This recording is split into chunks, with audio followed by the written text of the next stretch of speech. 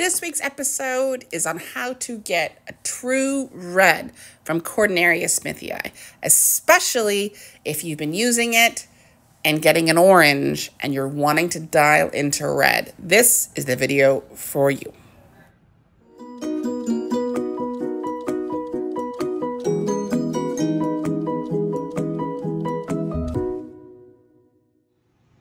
I do have a video on my channel about how to dye with this mushroom, and you'll find that in the link in the description below. But in this video, I wanted to dial into two factors which may be why you're ending up with an orange instead of a red. Now, if you haven't dyed with this mushroom, this video will still help you because you're going to be aware of two factors to control so you'll get that true red. In the Cortinarius genus share three characteristics. Number one, they're found in woodland habitats. Number two, they have rusty to cinnamon brown spores. And number three, they all have a cortina. Now, the cortina is a silk webby or cobwebby veil that connects the cap and the stalk in young mushrooms and disintegrates as that cap expands. And you can often find remnants of it under the cap covered in those rusty spores. Prior to 2012, Cortinarius smithii was known as Cortinarius phoeniceus variant occidentalis, and you will find it under that name in great mushroom books like Demystifying Mushrooms. Now, this mushroom in particular has two very distinct characteristics. One is that convex cap that becomes plainer or smooths out at the edges is a deep maroon or a blood red, or it can get a little bit into the browny reds as it ages. The gills are blood red, and then that stalk is yellowish. So if you see the yellowish stalk, bright red, maroony red cap, you've got a Cortinarius smithii. Size, the cap can grow from about 2.5 to 8 centimeters, and the stalk from 3 to about 10 centimeters. So it's considered a medium-sized mushroom. It can grow in solitary conditions or in groupings, usually under conifers. And here in the southwest coast of British Columbia, it tends to come out in November.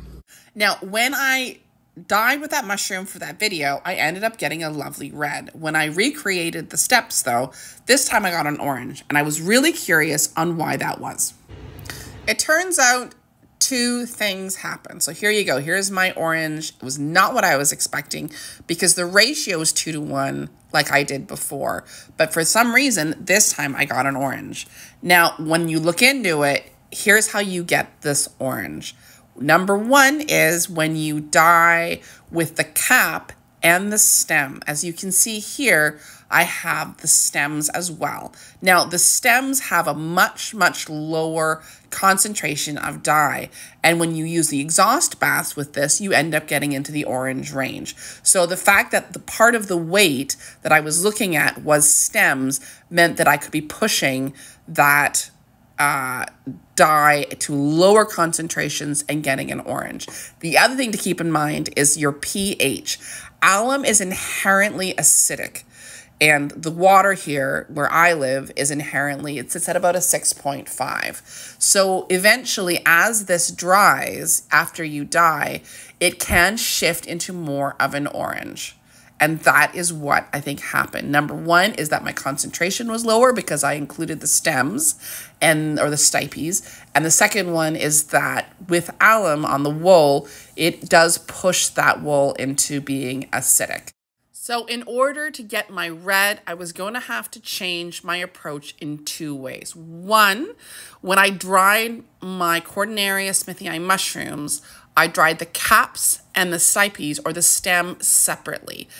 Now, don't throw out the stems. Dry them, and you can use them exactly the same way. But this time, when you're aiming for a bright orange, you'll get a great one with those stems. So pulling the cap and the stems and then dyeing separately allows you to get two completely different colors from your pots. Doing this allows me, as you can see, to just chop up those caps, which has that higher concentration of dye, to make sure that when I'm weighing out my 2 to 1 dry mushroom to fiber, that it's just that nicely concentrated caps. That's number one. And the second thing I was going to have to do is add a little bit of washing soda to ensure that the pH was going to stay higher throughout the process. And even when it came to washing my wool after the dye, to ensure that I was adding a little bit of washing soda to ensure that it was high. Now, not very much, maybe about 1/8 of a teaspoon was gonna do it. And now that I've accounted for both of those factors, the rest of my process is exactly the same as you'll see in the video. I'm gonna simmer my mushrooms for an hour. I'm gonna simmer my fiber with the mushrooms for an hour, and then I left it overnight to settle. In the morning, this is what I came back to. This is the rinsed and dried final product, and I got the red. So hopefully this video was useful to you.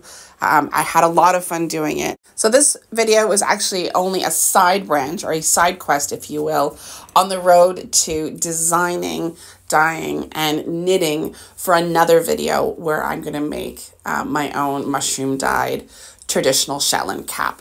But these are the colors that I ended up with. I really wanted to cover the red today and how I did manage to shift the wool from being an orange to being a red. And altogether, it was super, super fun. I really hope that it's useful and enjoy. I also wanted to show you at the end of this video, there is a section on exhaust dyeing and the colors that I can get with Cortinarius smithii just doing exhaust, and why I do think it's worth you giving that a go, because you've gone through all the trouble anyway of setting it all up.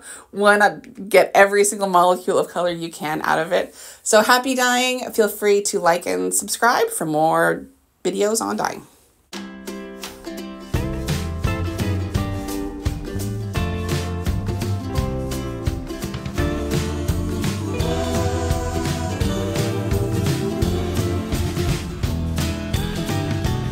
Hey Maya, what do you think? Is it nice and red? Yeah. Super duper red? I would say a burgundy, but it's still kind of red. Fair enough.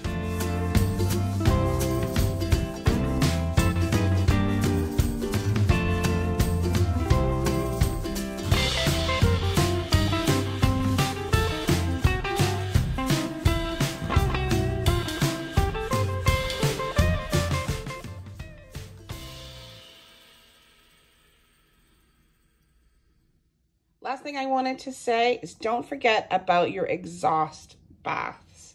You've gone through all the trouble of setting this up and finding these mushrooms, and so why not get the most out of it? And so these are all exhaust baths that I did after I got my red.